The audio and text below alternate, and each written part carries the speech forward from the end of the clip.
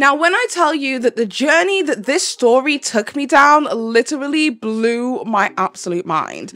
I somehow stumbled upon this story, and upon digging deeper and deeper, I ended up into the world's biggest rabbit hole, leading me to pose the question, is it possible that Bruno Mars may be being exploited by a major casino in terms of his residency whilst exploiting his vices?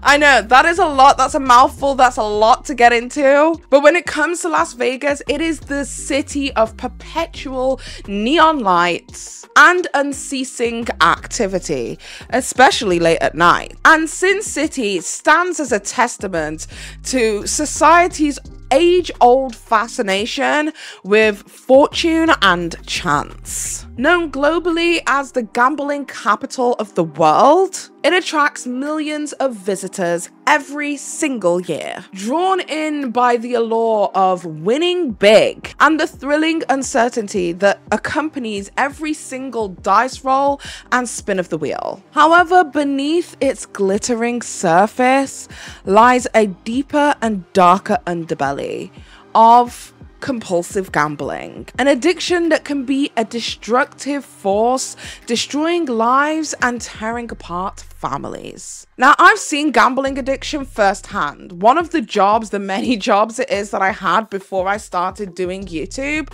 was working as a store manager for an arcades company. You know those little slot machines? Like a whole store full of those slot machines. And I've seen people lose all concepts of time, and even people who have asked me to reserve machines so that they could pawn furniture in their homes. Gambling addiction is no joke. Gambling addiction thrives in Las Vegas.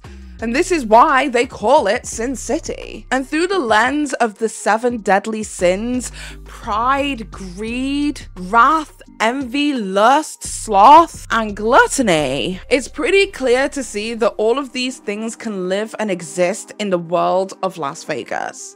Additionally, though, it kind of somewhat parallels the pursuit of fame in Hollywood, another arena where luck and chance plays a significant role in determining one's success and failure. And speaking of success and failure, I expected Juvia's Place to fail this challenge. Juvia's Place has recently released the new Velvety Matte liquid lipsticks, where they decided to relaunch their popular Velvety Matte liquid lipsticks. Juvia's Place challenged me to put their liquid lipsticks to the test.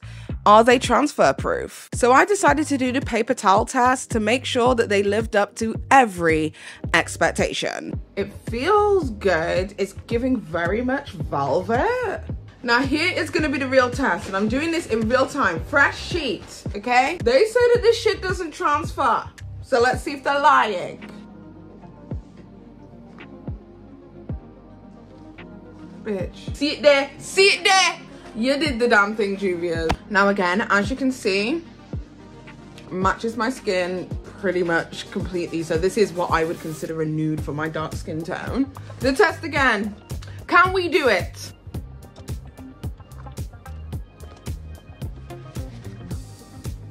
See it there? Real talk, I'm eating a greasy pizza as I'm doing this, and she ain't even moving. Like, I'm genuinely surprised. No transfer though. She ain't even moving. I mean, I wasn't supposed to give you the pizza test, but here it is. You know what the real test would be? What? Suck I can't put that in the advert. So, let's see if Juvia's Place did it one last time. Should we see? I hope this works out for you. I genuinely do, because this one, not many companies can get it right. Okay, let's keep it for real. Yes.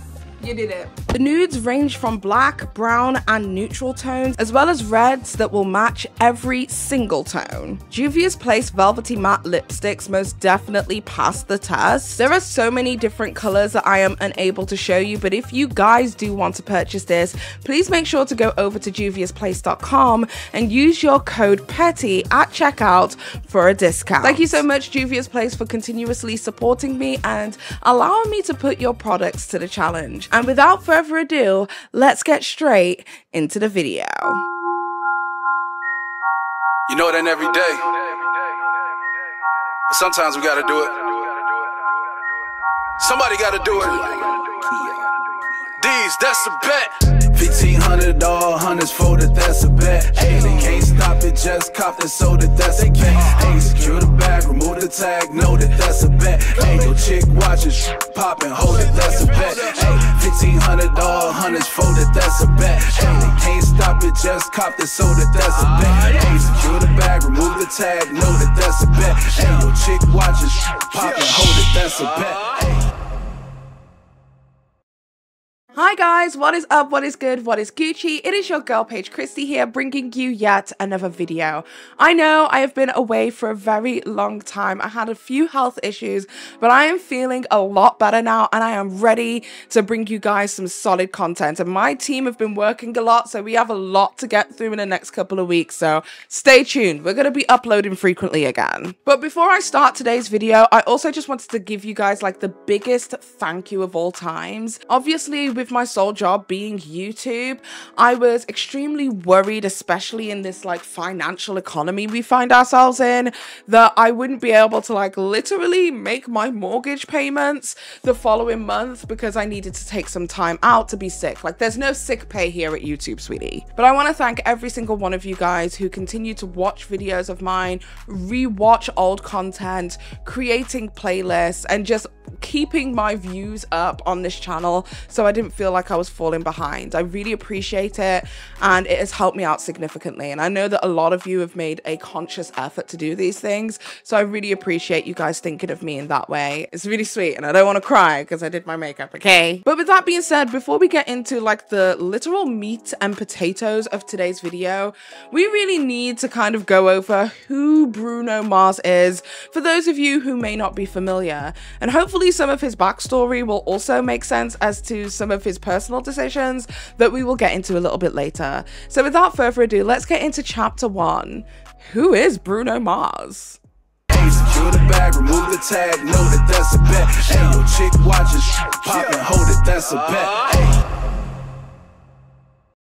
Bruno Mars, born Peter Jean Hernandez, was born on the 8th of October 1985 in Honolulu, Hawaii. He is a singer and songwriter who made a name for himself in the early 2000s by writing songs for popular artists. After establishing himself as a top songwriter, Bruno Mars emerged as a singer in 2010 with the hit Nothing on You. His other well-known songs include Just the Way You Are, released in 2010, Locked Out of Heaven, released in 2012, and the Grammy Award-winning Uptown Funk, released in 2015, as well as That's What I Like in 2017. Bruno Mars grew up in a musical family in Hawaii. His dad, Pete, who is named after, was a Latin percussionist, and his mother, Bernadette, or Bernie, was a singer. The nickname Bruno came from his confident and strong-willed nature, as well as being named after an extremely well-known wrestler. His family performed a Las Vegas-style revenue in Waikiki Beach, featuring Motown hits, doo-wop melodies, and celebrity impersonations. This musical environment encouraged Bruno Mars to pick up instruments from a very early age, learning to play instruments such as drums, piano, and guitar, all on his own. By age 4, Bruno Mars was performing as an Elvis impersonator in the family show, becoming one of its stars. As he got older, he added Michael Jackson to his impersonations.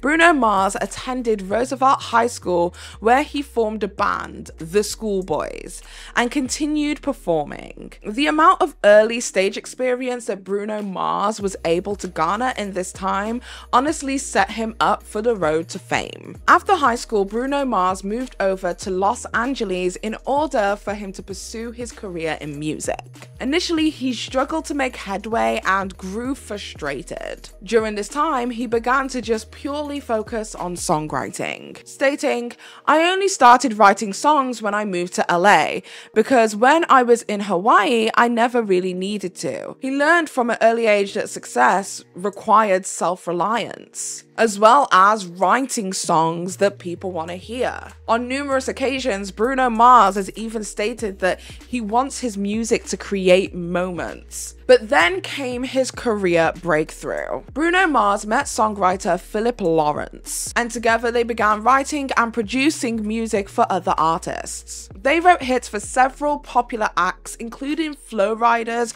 Ride Around, Brandy's Long Distance, and Travie McCoy's Billionaire, of which Bruno Mars was a feature. Bruno Mars also co-wrote Kanan's Waving Flag for the 2010 World Cup. However, Mars's breakthrough hit would come through with a song titled Nothing on You in 2010, a collaboration between himself and another popular artist of the time, rapper B.O.B. Your name's B.O.B, so they're calling you Bob. Stop playing, you know that I'm known for the bob. The single reached #1 on Billboard's Top 100 charts, launching Bruno Mars into the spotlight as a performer. Shortly after that, in October 2010, Bruno Mars released his first debut album, Doo-Wops and Hooligans. The lead single, Just the Way You Are, topped Billboard charts yet again, proving that it was not just a one-hit wonder success. But beyond that, the album itself actually reached #3 on the Billboard album charts. Other hits from that album include songs like Grenade, as well as the Lazy Song. Bruno Mars also contributed to It Will Rain for the Twilight Saga Breaking Dawn Part 1 soundtrack, further establishing his success. 2 years later, Bruno Mars then releases a second album, titled Unorthodox Jukebox. This was another commercial success, with songs on that album such as Locked Out of Heaven, which was huge back in the day, When I Was Your Man, which is another huge track, as well as Treasure. Treasure, that's just what you are. He's got hits, girl. He's got hits. The album received critical acclaim as well as commercial success, earning Bruno Mars a Grammy for the Best Pop Vocal Album in 2014.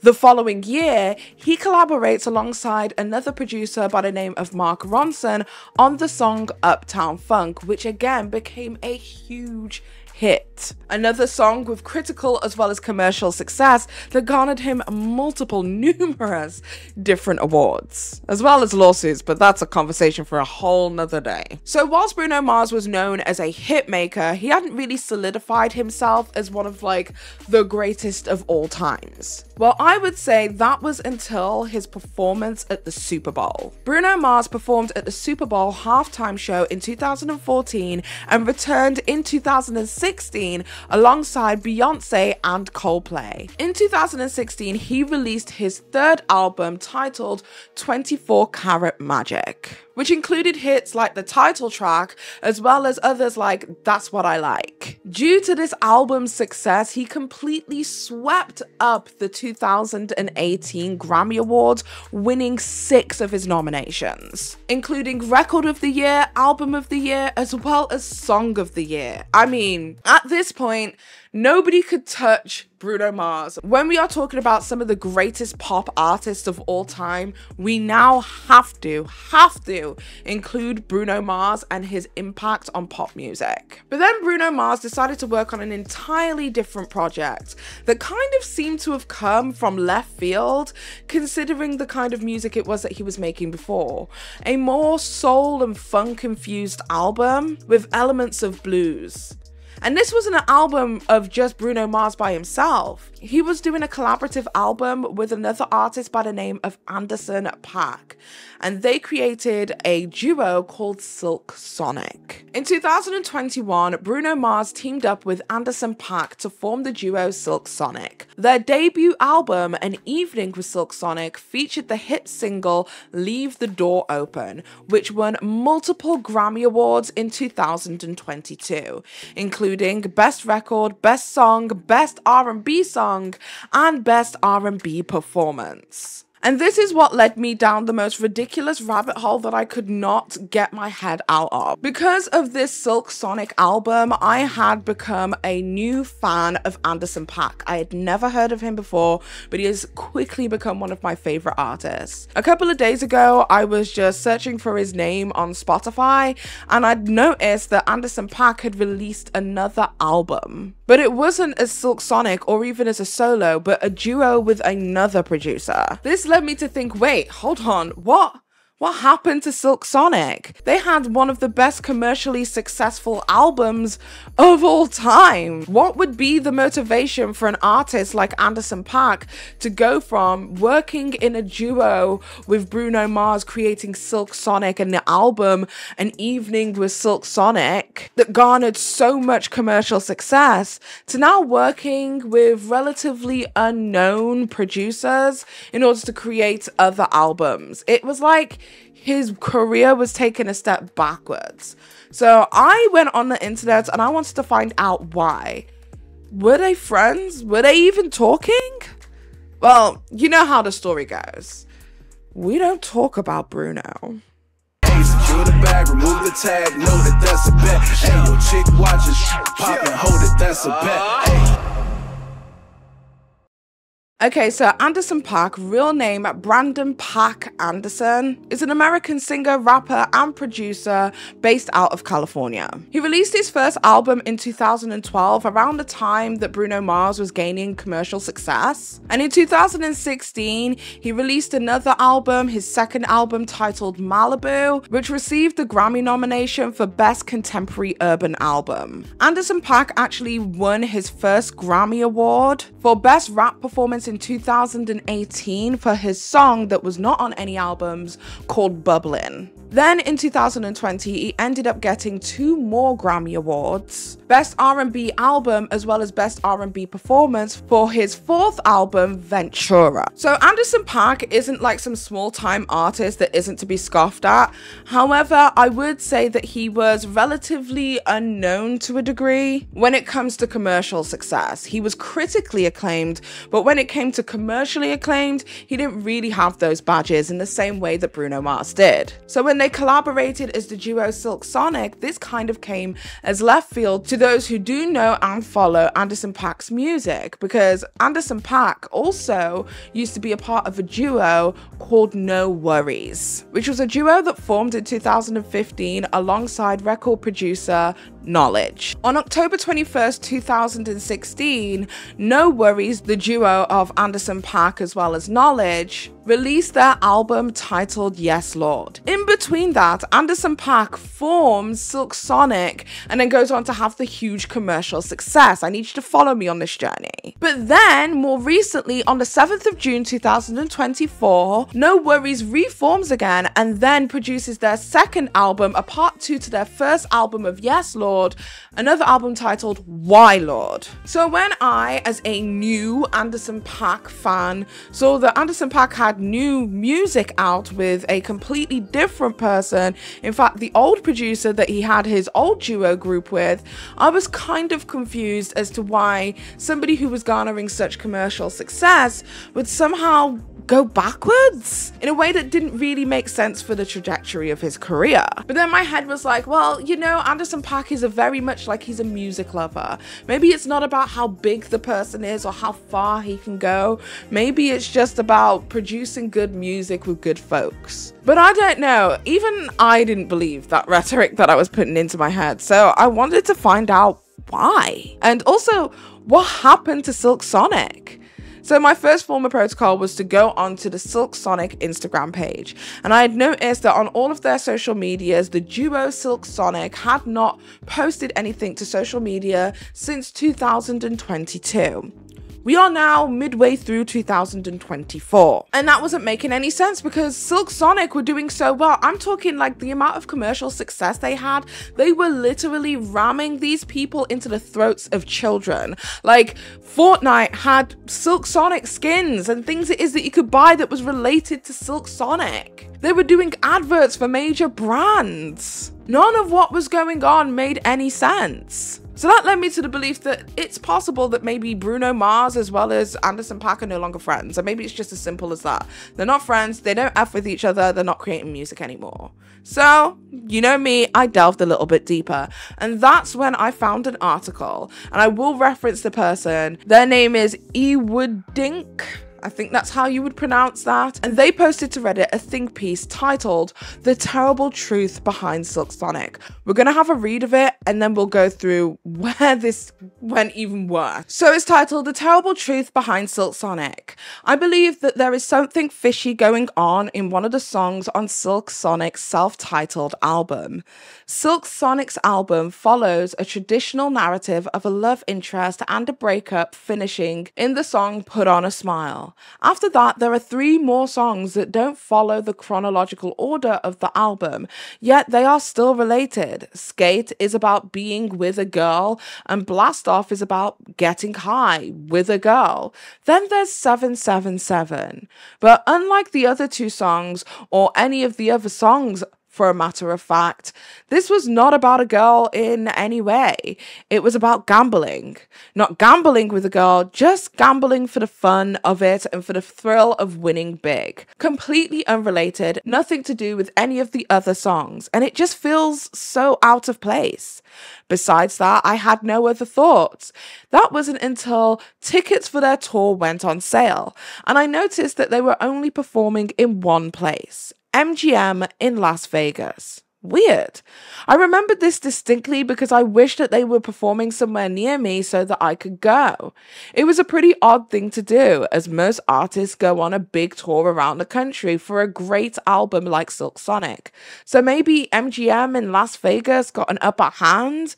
That's when I remembered that song 777 just seems just as out of place as this. Suddenly, I connected the dots and realized there was a connection between the song about betting and winning it big and the venue that was hosting Silk Sonic, MGM. MGM would be making all their money from the Silk Sonic tour, and that random betting song would definitely make them a bit more money too, while residents gamble in their free time. MGM got themselves a pro-betting anthem through this, which is also crazy to think that there is a timeless ad etched into music history. So what could MGM have done to elicit this? Did they provide the recording and the producing costs for Bruno Mars and Anderson .Paak? Did they let them meet and encourage them to make this album in the first place and then want their share of the profit? I don't know. This is where we need more answers. This is when we need the truth. This post was posted 2 years ago, and as you can probably see from some of the top comments, there are people who are saying, "Are you trolling? You're looking too deep into this. Like, what is wrong with you? It's never that deep." And 2 years later, whilst they might not have been 100% correct, their suspicion and their hunch does seem to make a little bit more sense in light of what I'm about to tell you. After I heard this name of MGM, I remembered distinctly in the 24 Karat Magic music video, around the beginning section, there is Bruno Mars with a car, and in the background you can see the words MGM. Almost like it's like a promotion for the hotel itself, like an ad placement, which is not uncommon in music videos. Though in retrospect, I do believe that music videos should disclose when they are advertising things in the same way that we are held to those standards as, you know, content creators. Why are we getting sued by the FTC, but they're allowed to just throw adverts out there? That's a whole different conversation for a different day. But what I'm saying is that like the ad placement is normal for videos, and it was nothing that I saw out of place. But now with this name ringing, I'm like, something's going on. Then I ended up finding out that the music video 24 Karat Magic was filmed at the Bellagio, and the Bellagio is owned by who? MGM. And then that made me think there's something going on with this MGM's thing. So then I ended up finding this Wikipedia page that says that Bruno Mars has been working alongside MGM in a residency since December 27th, 2016, and is expected to end his residency September 1st, 2024. That is a very long time to do a residency in one space, especially if your career is building and growing throughout this time. We're expecting a lot of world tours. We're expecting you to be in, you know, Portugal, Belize, America, England, Europe. Because Bruno Mars has only ever done one world tour, which was for his 24 Karat Magic album, the one that completely swept the Grammys. Prior to that, between the times of 2013 to 2015, Bruno Mars worked for another casino in Vegas, the Chelsea. So literally throughout Bruno Mars's entire career in terms of commercial success, Bruno Mars at some point has been working doing some kind of residency within Vegas. That is bizarre for a new artist to do. That is a bizarre choice for new artists. Because when we think of residencies, we think of people like Adele. We think of people like Celine Dion, Mariah Carey, shit. Even my arch nemesis, because she's my up now, J-Lo. So that's when I wanted to find out about Bruno Mars's relationship with MGM. And that's when I came across numerous, and I mean numerous different articles from back in March stating that Bruno Mars may owe MGM $50 million in gambling debt. And then essentially he's still working to pay off his gambling debt at the facility that hosts his residency. Now, all of these allegations have been completely denied by MGM, but I'll get into why I kind of feel like, I'm not sure. I'm not sure I believe you. So here we have this article. Does Bruno Mars allegedly owe $50 million USD in gambling debt with MGM? Here's what insiders claim. Bruno Mars's lucrative partnership with MGM Resorts International takes a sour turn as reports surfaced of the singer amassing over $50 million in gambling debts. Bruno Mars, the renowned singer and songwriter, may be facing some trouble with MGM Resorts International, a major player in the hospitality industry. Back in 2016, Bruno Mars entered into a multi-year residency with MGM and started to perform regularly at the Park MGM Resorts in Las Vegas. However, recent developments suggest that this once promising partnership has soured. According to News Nation, Mars has reportedly lost a lot of money, over $50 million, while gambling at MGM's poker tables in Las Vegas. A source close to the matter reported to News Nation that Mars had purportedly accumulated over $50 million in gambling losses at MGM, and they pretty much control him now. The source said he owed millions to the MGM. They further added that MGM basically owns him. He makes $90 million a year off the deal he did with the casino, but then he has to pay back his debt. He will only make $1.5 million per night after taxes. Part of Mars's deal with MGM included opening a lounge called the Pinky Ring at the Bellagio Resort, and there are reports of more projects in the works. Now, at this present moment, a lot of these articles with the original story have been completely suppressed on Google's algorithm. If you were to search MGM Bruno Mars 50 million like I just did, you will see that there are so many different major news articles and NME, The Independent, Daily Mail, South China Morning Post, Billboard, BuzzFeed, Entertainment Weekly, New York Post, Yahoo, Lifestyle Canada. They are all with articles stating that MGM has shut down the rumors that Bruno Mars owes anything at all. From these articles, basically MGM says he doesn't have any outstanding debt. And I'm like, well, he wouldn't have any outstanding debt if he was still continuously paying off his debt whilst doing his residency. As long as he doesn't accumulate any more debt, then obviously he has nothing outstanding with you guys. You guys have a mutual understanding of y'all's relationship. I don't know if I completely buy that this isn't the case. But then my thought was, wait, is there any way to solidify that Bruno Mars actually does have a gambling addiction problem, or may be familiar quite heavily with the gambling world in order to make these high stake bets and lose so tremendously? Well, that's when you can find a literal paper trail of Bruno Mars speaking about his history of gambling all across the internet. Like in this video of carpool karaoke between Bruno Mars and James Corden, where James brings up his gambling past and how Bruno Mars used to use gambling in order to pay for his lifestyle and to keep a roof over his head. Take a look. When you moved to LA, is it true that you would pay your rent by playing cards? For a little while, yeah. Okay, so if that's not enough to make you think that maybe there's a history there is an article from way back in 2013. You got to remember, Bruno Mars's biggest first breakout single happened in 2012. So this is very much at the very beginning of Bruno Mars's career, where GQ had sent over an interviewer to do a interview with Bruno Mars and to spend a day with him, like a day in the life, so that they could see his lifestyle and how he lives. Even all the way back then, Bruno Mars ended up taking this journalist into a casino. Yes, that's right. After spending one day with Bruno Mars, asking him various questions about his career as well as his controversies, he got involved in a situation where I think he was found with like a packet of, you know, illicit drugs and ended up doing some community service and stuff like that. So they spoke about that briefly, but beyond that, they spoke about his job, his work, his music, how he writes, all of that kind of good stuff. But then the following day, the journalist meets up with Bruno Mars, where Bruno Mars picks him up and takes him to the casino. And just a lot of the things that were being discussed here made me think that maybe this is somebody who has a gambling issue. If somebody loses all sense of time, that for me at least indicates that that person might have an issue. So the article reads, Mars picks me up from my hotel around 1 in the morning. As I slide into the back seat next to him, he hands me an unlabeled bottle of rum to swig from. Tomorrow lunchtime, he must board a 12-hour flight to Japan.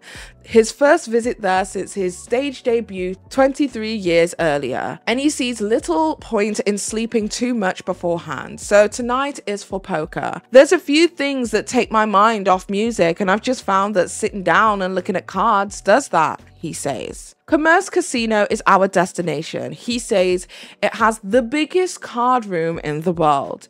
It would also be where he would play most often before he became known as Bruno Mars. Usually he would come with his friend Mo, an insurance broker. This was just before the sport became so popular. I used to pay my rent doing that shit, he says. What's your style? I used to be like a loudmouth. You know the guy. People would want to take his money. If you do get them to lose and they're just out for you, they're gunning for you. And that's when they're weak. And that's when you jump and you pounce on them. And what's the most common mistake that people make? Buying into my bullshit. Mars remembers his first casino visit. He was 19, underage, and went to a casino 2 hours away in the mountains with Jeff Basker, now also a well-known pop producer, but then in a cover band with Mars. They were called Sex Panther. I remember my first bet. My hand was shaking, he says, and a guy called me out on it and he embarrassed me.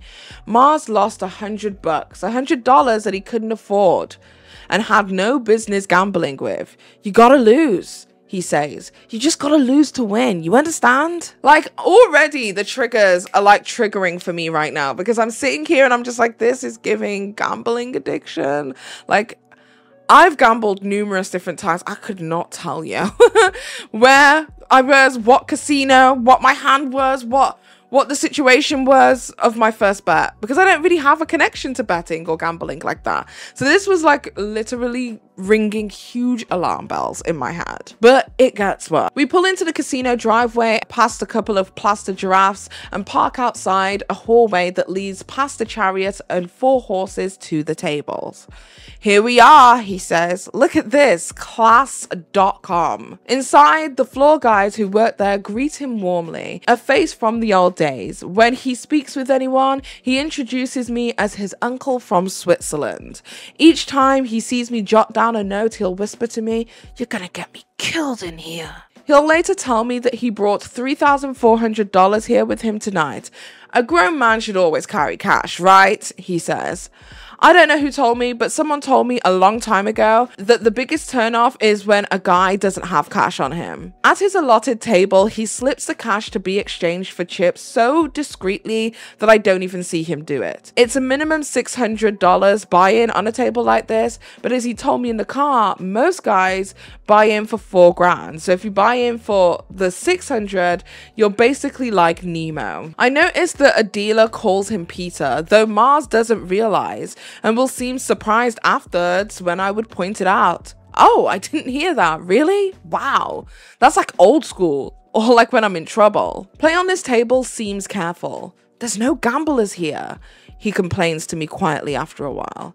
It's tight, not my style at all. No one's drunk. Sometime in the second hour, he loses a big hand for several $1,000s that he felt sure that he would win, but he accepts his loss. As the clock passes past 3 o'clock and then 4, he makes new deadlines with himself to get up from the table.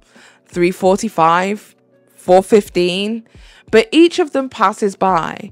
Though I like it here, he keeps apologizing. The sicko wouldn't leave the table, he says.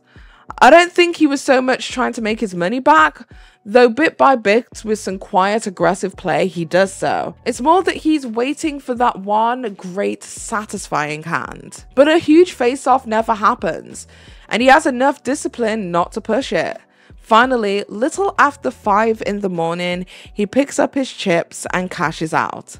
The last hour has been one slow but steady accumulation, and he leaves the casino with $5,070 in cash. Now, when I saw things like he was making new deadlines and pushing the time further and further and further forward, that for me 100% solidified that this is a gambling issue, in my humble opinion. Now, the only reason I'm saying this is because, as I said earlier on in today's video, I used to work as a store manager for an arcades amusement center for adults, like the slot machine rooms. And one of the things it is that we would have to do, myself as well as my team members and team leaders and stuff, we would have to make sure that we were keeping an eye on somebody's gambling in terms of adhering to the gambling awareness guidelines. There were strict things that we wouldn't allow our people to do. For instance, holding machines for more than 2 hours. I had an instance where a lady wanted to hold a machine for several hours so she could pawn a TV to bring more money into the gambling facility. We had to reject that because that was clearly her dealing with something and trying to, you know, pursue gambling instead of dealing with what she needed to do, which is to just basically go home. I had another incident with another lady who continuously gambled on the day of her sister's funeral to the point that she never left to go and pay her respects to her sister. This is another thing about losing all sense of time, pushing it further and further and further, using it as a coping mechanism in place of actually dealing with your emotions. Because of these guidelines, I literally know what I'm supposed to be looking for when it comes to gambling addiction. Because had we have not adhered to the gambling awareness guidelines at that point in time, I think I was working there up until like, I don't know, 2013, 2014. But if we never adhered to those guidelines, our entire store could have been shut down for fostering that kind of environment. So losing sense of time, pushing time forward, refusing to leave a table, making big hands and big decisions with little to no payoff, losing a substantial amount and desperately trying to claw it back, that is indicative of a gambling addiction and not somebody who is playing for fun. And had Bruno Mars had been in my facility doing all of these things, he would have been kicked out. But you're probably thinking to yourself, Bruno Mars may have had a history of gambling, but I mean, it's been over 10 years now. Maybe he's not that same person. That's when I stumbled across another article by somebody who does YouTube videos called Poker Stories, where they sit down and detail this one time when they had a $30,000 pot that they were betting against Bruno Mars, where Bruno Mars essentially loses the entire hand and has to ask this guy for a $10 chip so he could pay the valet. When you travel around the country playing cards as much as I have, you tend to collect some very memorable experiences. And one of my favorite experiences happened at the Commerce Casino. I was just sitting down playing the regular 10-20 game that I always played, minding my own business, when in walks Bruno Mars. We got into the game together at about 5 p.m. and continued battling after the sun went down and then came back up again. At about 9 a.m., the morning regs were circling the game like vultures, ready to take advantage of me and the players that I was playing against tired minds. Little did they know there was no chance they were going to get in this game. Nobody at that table was getting up for any reason. Everybody folds to Bruno, who opens the 200 on the button. I look down at 2 5s and I decide to flat Bruno's raise. We're playing about $17,000 deep at this point. The flop comes down, Jack of diamonds, 9 of diamonds, 5 of hearts. I check with my bottom set. Bruno grabs 400 very quickly and throws it in the pot. At this point, we had played together for about 16 hours, so I had some good indicators that Bruno had a strong hand here. I wasn't super concerned that he has a set, but I knew that he had a hand that he wasn't going to let go of easily. So with that said, I check raised to $1,400, and then, to my surprise and excitement, Bruno, after about 2 or 3 seconds of thought, grabs 2 stacks of white $100 chips and pushes them in the middle, so he re-raises me to $4,000. So I smooth call the flop. We have about $13,000 left behind, and the dealer burns and turns a beautiful deuce of clubs. I check. Bruno grabs a pink $5,000 chip and tosses it into the middle, and now I Hollywood as I'm dancing around, ultra happy on the inside, trying not to let it show, because this is a monstrous pot and I am very certain that I have the best of it. I delay for 45 seconds to a minute and then announce that I'm all in for $8,000 more. Bruno cuts loose a stream of words that I can't say in this video and then starts analyzing the hand out loud. He starts out with, well, he could have a set of 9s, he could have a set of 5s, he could have Jack 9, and I'm like, no, Bruno, get off that. Get off that train of thought. And then he starts waiting longer and longer, and then he starts thinking, he could have Queen 10 of diamonds, he could have 8 10 of diamonds, he could have a pair plus a flush draw, and I'm like, yes, continue on that line of thought, Mr. Mars. And as I'm sitting there tanking, it felt like forever. It was probably 5 or 6 minutes. I remember dreaming in my mind, like, is this really happening? Am I really playing a $30,000 plus pot against Bruno Mars? I even had to check back my hole cards to say, oh, yeah, okay, I really do have pocket 5s here. I really do have a set. And then Bruno thinks about it, looks at me, and asks, will you run it twice? And because he hasn't called yet, I'm still in statue mode. And then he says, I know him. I know he'll run it twice. And then he eventually makes the call. And then he asks, well, what do you got? And I said, I've got a set. And he said, damn it, I'm drawing dead. And then I said, well, I guess we can run it 1,000 times. No, I didn't say that. I just said, nice hand.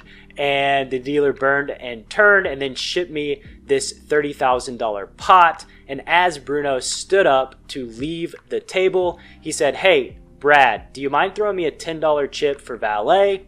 So, of course, I did. And then he disappeared into the night. Then we have another story on TikTok from a famous Vegas podcaster where he states that Bruno Mars had lost $17 million in one single night. And I just genuinely believe that the wins have to be substantially big in order for you to take such losses. And this is the Pinky Ring Lounge in Las Vegas at the Bellagio. And even though this has been an open secret in Las Vegas for a couple of years now, News Nation just decided to publish that Bruno Mars may be losing a lot of money at MGM. His debts have gotten as high as $50 million, according to sources. MGM basically owns him, a Vegas insider said. Now, I had a high roller tell me that he spent an afternoon at the high limit pit with Bruno and watched him lose $17 million, but I could never say anything about that, nor do I know that to be a fact, because this was not published by anybody. But now that it's out and published by News Nation, I decided to go out and put the story out there. Supposedly, he owes millions and millions of dollars to MGM from gambling. And even though he may make as much as $90 million a year, $60 million after taxes, if he owes $50 million to MGM, it's still a rough going for Bruno. I hate to hear this as someone who suffers from compulsive gambling myself. So then that's when it all began to make sense to me. Why Bruno Mars has been in a residency since 2016 with MGM, only leaving them for a short period of time to do a world tour for his most successful album. Why Silk Sonic was again performing a residency at MGM rather than touring the world after such huge commercial success. It made me think to myself, is it possible that Anderson .Paak had really begun to realize that he was kind of being duped into helping Bruno pay off his debt or his outstanding debt with MGM and not really in it for the right reasons? Maybe that would be a big enough reason not to go forward with Bruno Mars and continue to go the direction he was before. I mean, this would have had to have been substantial because the Silk Sonic's lead single, Leave the Door Open, was released as a single, a standalone single in 2021 and ended up doing extremely well, winning 4 Grammys at the 2022 Grammy Awards, including Record of the Year and Single of the Year, 2 of the most acclaimed Grammys that one could possibly win. Shortly after that, a year later, in fact, the album An Evening with Silk Sonic was released, completely storming the charts and having numerous different hits included, and it garnered widespread commercial success. Because this album was released a year later, it was then eligible for the 2023 Grammys. And it was expected that this album, An Evening with Silk Sonic, would completely sweep the Grammys yet again, with many believing that it was placed to win Album of the Year. Album of the Year! In Taylor Swift's world, somebody else winning Album of the Year is freaking ludicrous. And you know what Silk Sonic did? They pulled out of the 2023 Grammys. Why? This is what they posted to social media. We truly put our all on this record, but Silk Sonic would like to gracefully, humbly, and most importantly, sexually bow out of submitting our album this year. Mars says, "We hope we can celebrate with everyone on a great year of music and partake in the party. Thank you for letting Silk Sonic thrive." This led me to believe that something bad must have happened, and I feel like my hunch in regards to gambling addiction, paying off debt, and no real career growth for Anderson .Paak as long as he continues to associate or align himself with somebody who is more than willing to stay stagnant in a residency that allows him to potentially, allegedly, for legal purposes, engage in his vice, which is gambling. I just don't see why a musical duo that was on the cusp of literally taking over the entire freaking world, as well as the Grammy, and also giving a massive FU to Taylor Swift, and they just choose not to. They put themselves forward, but then they remove themselves. They removed themselves. It's not even a case of they never put themselves forward. They put themselves forward. They then just decided not to partake. Insane. Ludicrous. What could have happened? And then to top that off, we have not seen anything posted from either of these members as part of the duo since 2022. Something bad happened, because there is got to be a lot of freaking money involved in this and involved in this project, and to walk away from something so big to go back to doing the stuff it was that you were doing before this level of commercial success for Anderson .Paak's trajectory of his career just simply doesn't make sense. But this would not be the first time that a gambling addiction has influenced the structure of a casino's relationship with the artist who is in residence. So this is when we're kind of going to touch on some old school stuff to do with the late great Elvis Presley. Secure the bag, remove the tag, know that that's a bet. Hey, your chick watches, pop and hold it, that's a bet. Hey. Elvis Presley, often referred to as the king of rock and roll, revolutionized the music industry and had a profound impact on Las Vegas. His residency at the International Hotel, now the Westgate Las Vegas, in the late 1960s and 1970s, marked a turning point for both his career and the city's entertainment landscape. However, behind the glitz and glamour of his stage performances, the shadow of gambling debt loomed at large. Elvis's manager, Colonel Tom Parker, was known for his significant gambling habits. Parker's addiction to gambling had severe financial implications, leading him to make decisions that ultimately affected Elvis's career. To cover his mounting debts, Parker negotiated extended residencies and performance schedules for Elvis, often at the expense of the singer's health and personal well-being. These agreements were lucrative for the casinos, as Elvis's presence at that time drew in massive crowds, increasing the influx of gamblers as well as revenue. The relationship between Parker's gambling debts and Elvis Presley's residencies illustrates how entertainers can become intertwined and entangled in the financial dynamics of Las Vegas casinos. Fast forward to the 21st century, and the legacy of residencies within Las Vegas continues to thrive, with contemporary artists such as Bruno Mars. He has enjoyed a highly successful residency at the MGM Park Theater, proves that the fundamental connection between entertainers and the casino economy is still thriving and remains strong. Now, whilst it is alleged that Bruno Mars may have a financial debt, I have to call it for what it is, which is an allegation at this moment in time. So we're going to call it an allegation, even though... However, the financial incentives of Las Vegas residencies remain a compelling factor for modern entertainers.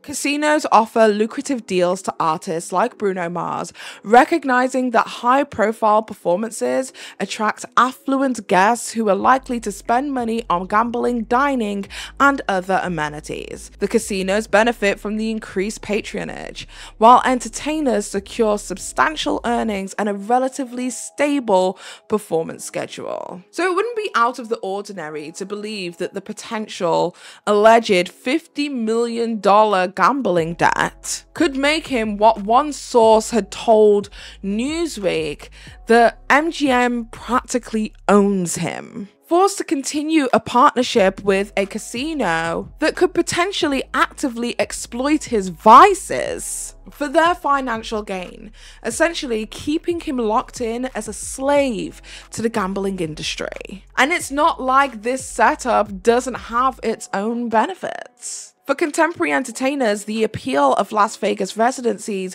go beyond financial gain. The residency model allows artists like Bruno Mars to establish a home base, reducing the rigors of touring and enabling them to create more of an elaborate and consistent show experience. In the cases of Bruno Mars as well as Elvis Presley, it demonstrates how gambling debt as well as entertainers' residencies are intertwined into the ecosystem of Las Vegas. For Elvis, the direct impact of gambling debts on his career's decisions highlights the pressures and complexities faced by entertainers in the city's high-stakes environment. For Bruno Mars, the financial as well as logistical advantages of a residency can show how these people, these entertainers, can thrive within this environment, as long as they don't have a gambling issue. Ultimately, the allure of Las Vegas's entertainment scene continues to draw top talent. I mean, we're used to seeing people like Adele, Mariah Carey, Celine Dion take up these kinds of residencies. So whether they are influenced by financial necessity or the pursuit of a stable performance venue, residencies in Las Vegas and exploitation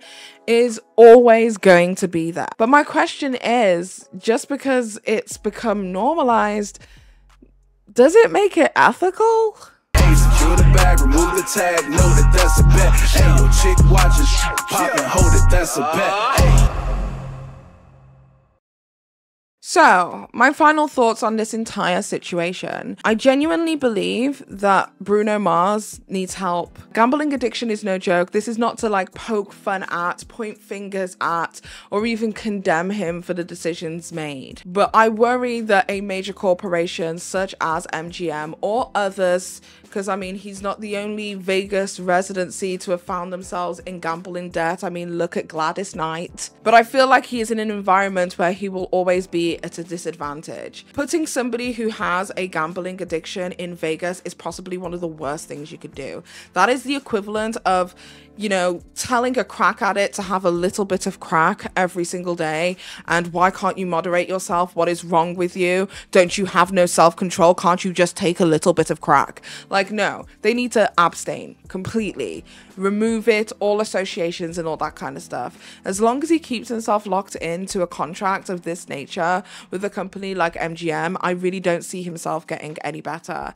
It has been rumored more recently that he is no longer with his fiance. His fiance has been seen not wearing her ring, and I mean, I can't really talk, I never wear my wedding ring. But also people, sources close to Bruno Mars have also stated that she never came over and spent time with him over Christmas or New Year's just gone.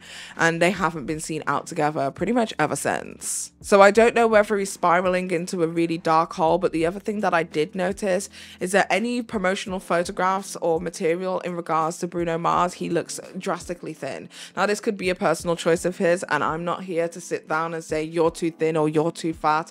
Do what you want with your own body. But when I do notice drastic drops in somebody's physical appearance in terms of weight, it does make me worry about somebody, because usually it's because their mind is preoccupied with something else. They're focusing on feeding one part of their body instead of feeding themselves, feeding their soul. So I worry about Bruno Mars. I'm a big fan. I've enjoyed his music for all of these years. I mean, even in my university days, I used to perform some of his songs. I used to sing Grenade and Lazy Song all the goddamn time in my gigs. So he's like becoming like a huge monumental part of like my musical culture and what it is, the kind of things that I enjoy. And I, you know, will always be forever grateful to him to introducing me to the amazing artist of Anderson .Paak. He's so cool. If you guys have not heard his music outside of Bruno Mars, I promise you, go forth, go on Spotify, go onto Apple Music. It is so goddamn dope. I listen to that stuff all the time. But I do think that Bruno Mars needs some serious help before he gets Elvis Presley to go, because I don't want him to be another sad case of exploitation within Las Vegas. Anyway, with that being said, thank you guys so much for listening to today's video. I really appreciate it. Hopefully you guys have enjoyed going on this journey with me. Tell me what it is that you guys think in regards to Bruno Mars. Like, do you think that like my little hunch might be right? Do you think that MGM might be exploiting Bruno Mars? Do you think that they may be lying about him not incurring any kind of debt, considering the documented history that we have seen of, you know, his gambling histories and his behaviors around gambling? Tell me what it is that you guys think in regards to that, as well as Sin City, the world of, you know, luck and chance and fortune, and how that's so similar to how Hollywood works. Everybody's looking for that chance, that moment to make it. So tell me what it is that you guys think in the comment section down below. I would love to hear your thoughts. Thank you guys so much for waiting for the next video, and a massive thank you to Juvia's Place for sponsoring today's video. And until next time, you beautiful, amazing, badass bitches. It's been Paige. Bye. Why did I do that tongue thing? That was so odd. I'm so sorry. I'm so, why did I do that? That was weird. Okay, I'm done. Bye.